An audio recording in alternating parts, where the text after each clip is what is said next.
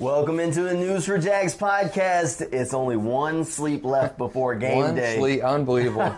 Nasty weather already moving in. It's going to feel like serious game day. It's going to be cold. On Saturday night. It's going to be so cold. This might be the coldest home game in Jaguars history. Yeah, under 40 degrees tomorrow as the game wraps up. So bundle up, Jaguars fans. It's going to be a great game, but it's also going to be a football-like environment on Saturday night. I'm not going to throw this Jaguars player under the bus, but he told me he picked his college because he liked to play in the cold weather and that he hated hot, sloppy football games. I was like, and you signed with a team in Florida in free agency? Why did you think that was a good idea? But he's going to get his wish, and he has some cold, I guess you could almost say it's football weather. It's going to be chilly, especially Florida chilly. So everybody's going to bundle up, best Jaguars jackets out on the field. Should be an interesting game. Yeah, a lot of people who have Jaguars jackets who can never wear them. There you go. When it's scalding hot and the sun is beating down in September and even in October, you're going to get a chance to wear that Jaguars starter attire, those Fanatics jackets. It's going to be nice football weather on Saturday, and I'm excited. I keep telling everybody I haven't bought a jacket since I moved to Florida, and they think I'm crazy, and I'm like, when am I going to wear it? For like, what, 2 days a year? Why am I buying a jacket? So if you got the jacket in the closet, break it out. This is your chance, especially to go to the game as you cheer on the crowd. You're probably going to end up getting so warm because you're into the game that you'll end up taking it off, but that's a good problem to have. That is. All right, so the big news today is that the Chargers ruled wide receiver Mike Williams out. Mike Williams is a big-time receiver, big play threat kind of guy. He played in the first go-around against the Jaguars back in Week 3 while Keenan Allen was out. They basically flipped the script this go-around. Keenan Allen going to play while Mike Williams is going to be out with a back injury. And I'd be more comfortable if it was Austin Eckler who was out of the game than Mike Williams. Mike didn't do much that first meeting in Week 3, 38-10.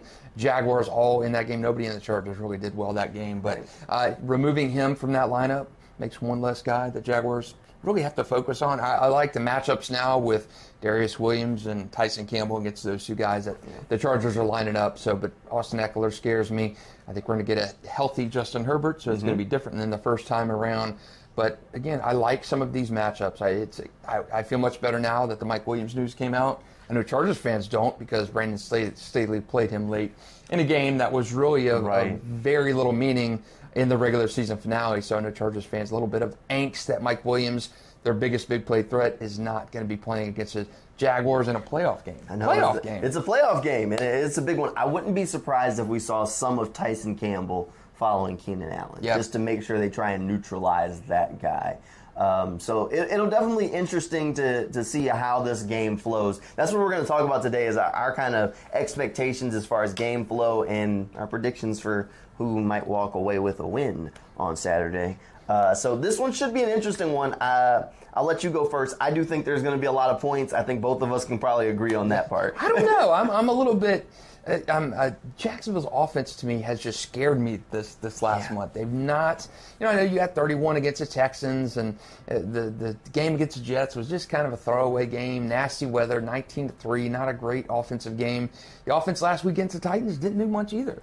It was Riley Patterson and one Trevor Lawrence touchdown pass, and the defense led the way. So I'm a little hesitant to say Jacksonville's going to light up the scoreboard. We keep waiting to see that offense get back in sync like it hit during that winning streak that kind of launched them over against the Chargers game early in the season. We're going to see that kind of offense. We're going to see Travis Etienne run when it was James Robinson running before. What are we going to see? Are we going to see that offense lighten it up like they did in the Ravens game, like the Cowboys game, or are we going to see them struggling through like they did against the Titans? They did not run the ball well last week.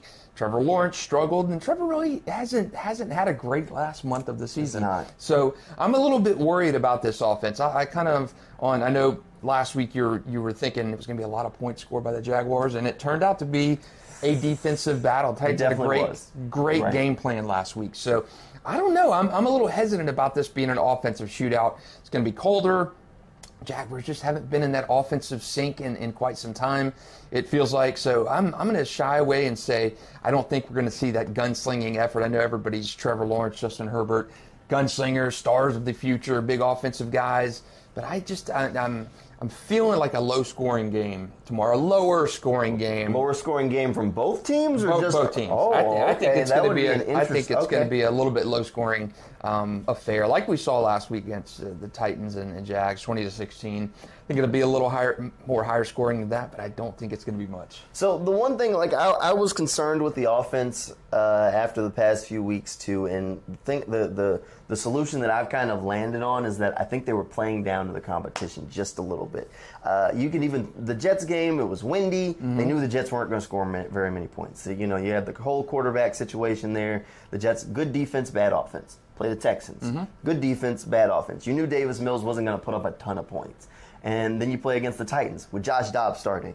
All you had to worry about was Derrick Henry. Good defense, bad offense. So you played against 3 teams with good defense, bad offense, and to some extent, I kind of feel like this young team, we talk about how young they are, even though they've matured a little bit and been able to play comeback.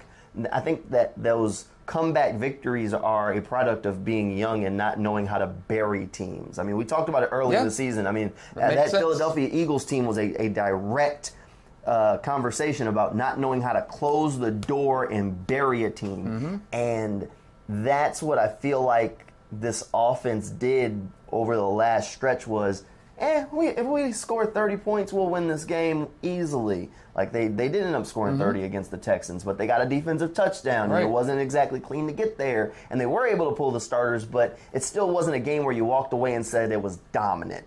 The Jets, they got the win, did just enough, protected the football, but you didn't walk away and say offense was dominant. Again, weather was a factor in that one. But against the Titans, they knew they didn't have to score very many points. They had to protect the football, and it just feels like at times they're in those 3 games that they weren't going out there to bury teams. Let's hang 30 on them. We know they can't score 30. Let's hang 30 on them, call it a day. And it doesn't feel like they're at that point with that kind of kill switch just yet.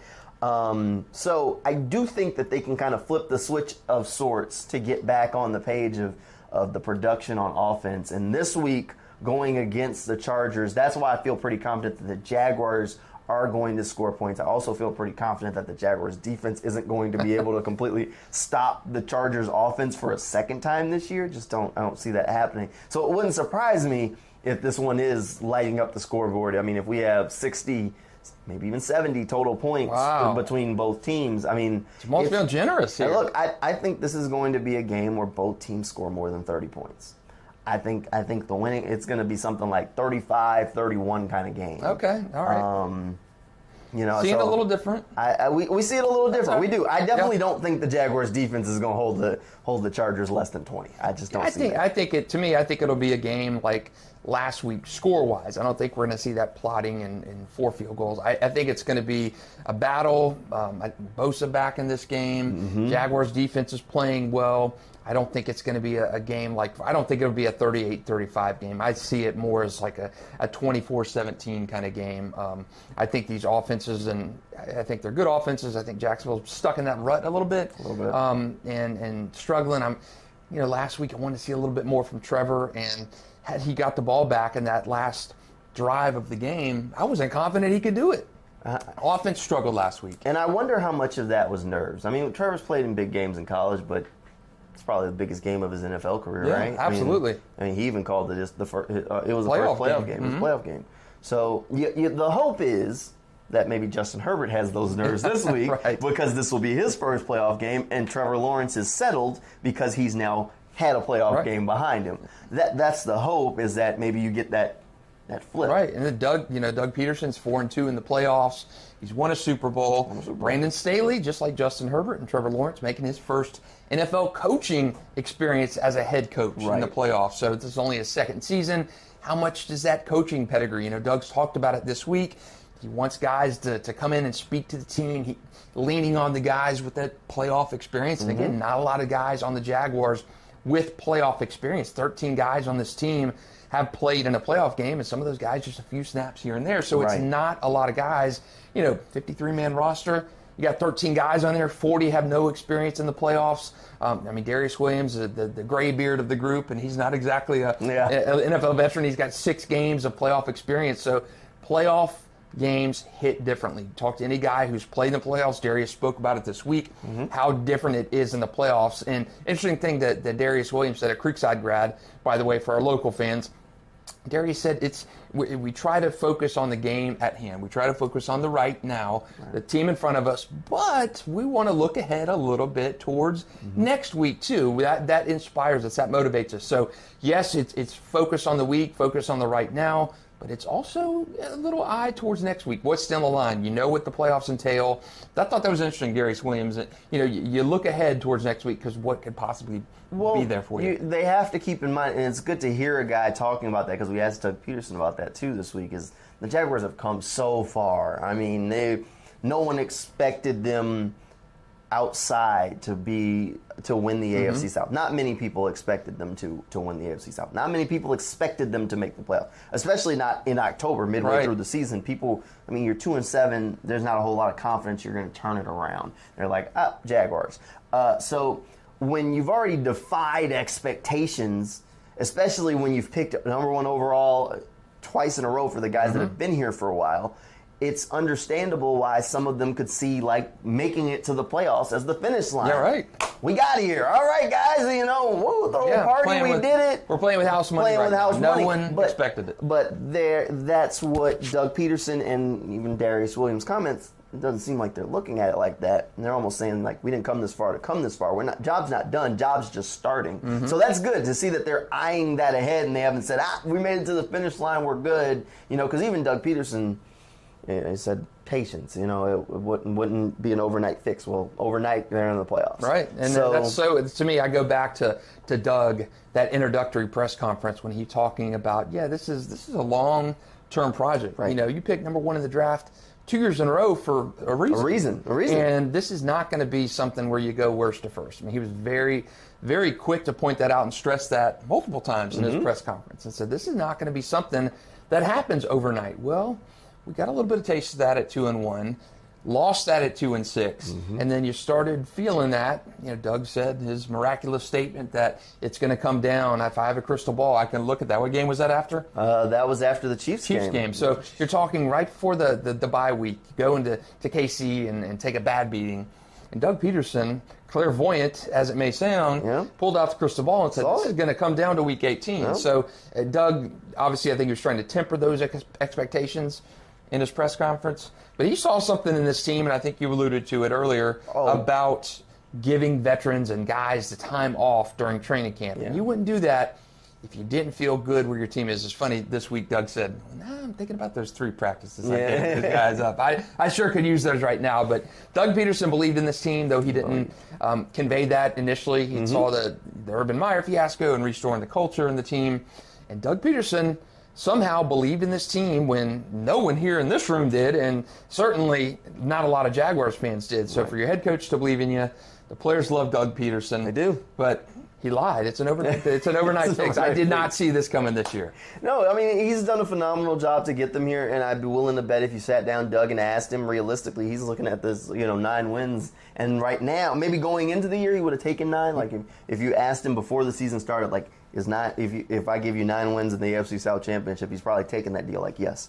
But if you ask him right now, I'd be willing to bet he tells you, we should have 12. Yeah. I mean, or they should have 12. It's absolutely true. Because they let a number of them slip away. Right. They realistically could have beat the Eagles. They realistically could have beat the Giants. They realistically should have beat the Texans at home. I mean, that's 3 right there. Yeah, the Broncos game. So, I mean, the list goes on. Right. So that's what pushes you from being the 4 seed in the playoffs into the conversation for one of those top 3, right, which could be the difference in the next round when they have to go on the road, depending on where they have to go if they win. So it'll be an interesting way to look at how this thing continues in the future, but it's been definitely a spectacular first year for Doug Peterson, but they're not satisfied, so they're going to go out there and try and win this game. Guys are focused. Guys are very loose. They don't seem tensed up this week. We have different views on how the game flow is going to go, but let's see if we can agree on the outcome. Who do you think is going to win?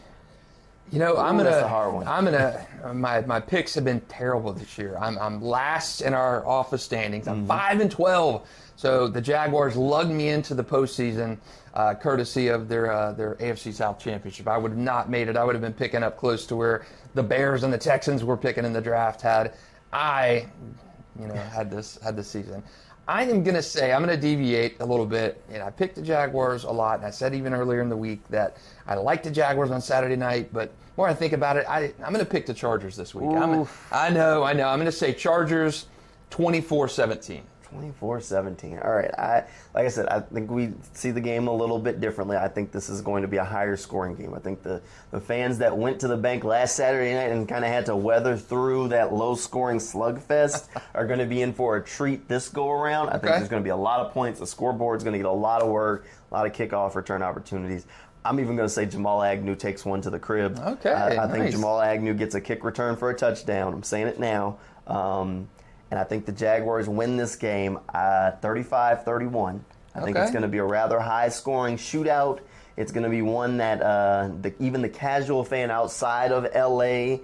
and Jacksonville are going to be, they'll hear about it at halftime and tune in. This is going to be the first meeting of many for Justin Herbert and Trevor Lawrence, and I think 16 gets the better of Herbert. Okay, where do you see the playoff road leading after this? Where will they go? They're going to Kansas City. Going to Kansas City next week. Okay.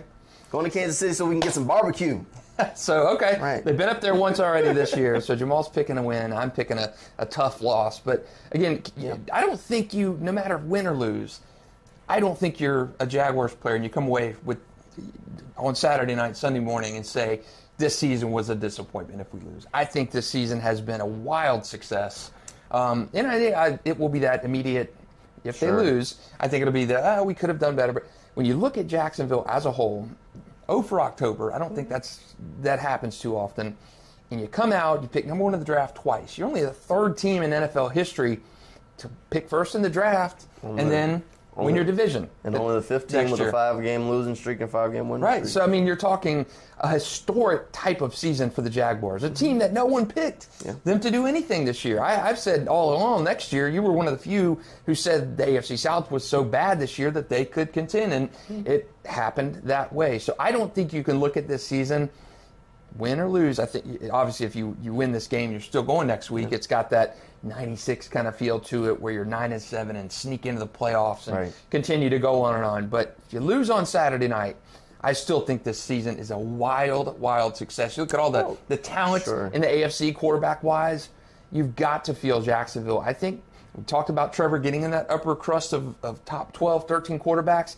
He starts next year in that upper crust of quarterbacks. This team is on the ascent going up next year, and I don't think, if you lose, if we're done talking about Jaguars after Saturday night, the season has been a wild, smashing success for Doug Peterson and Trevor Lawrence. It definitely has been a success, but when they win, I'm going to go ahead and tell you, look, and I'm going to go on a limb on this one too, their best chance in the second round is against the Kansas City Chiefs rather than the Bills. If they got to go to Buffalo, I think they lose.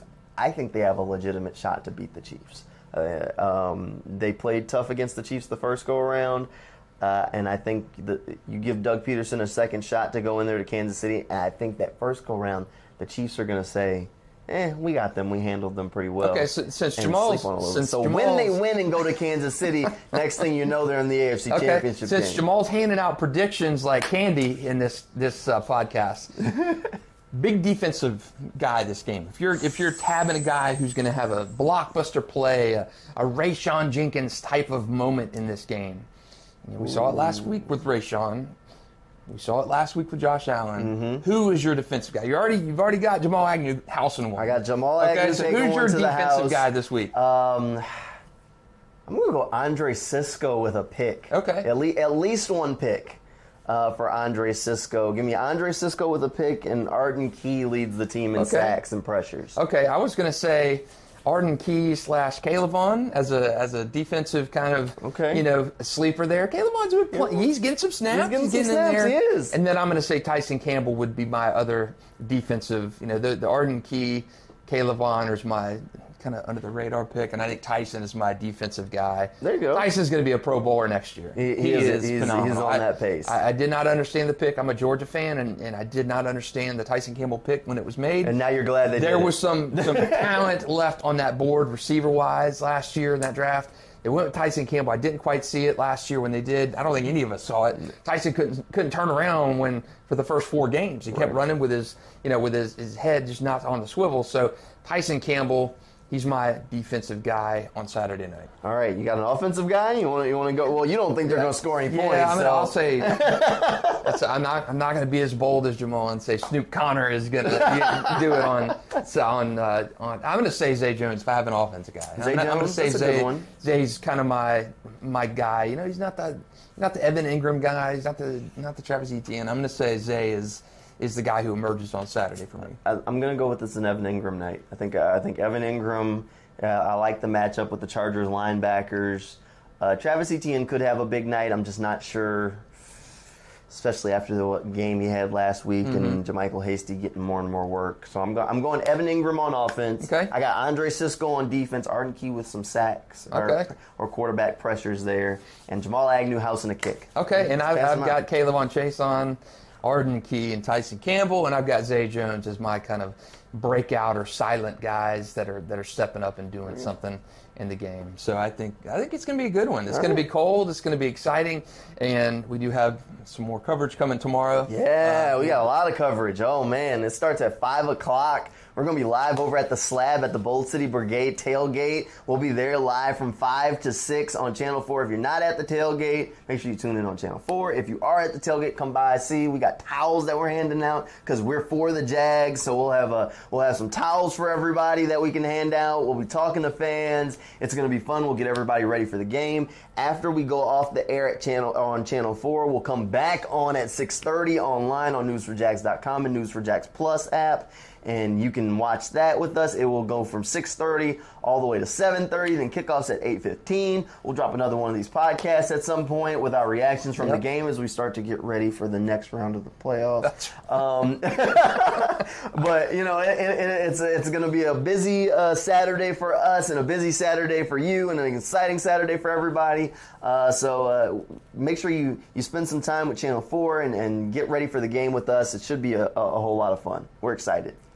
All right, we'll see you after the big game. All right, see you.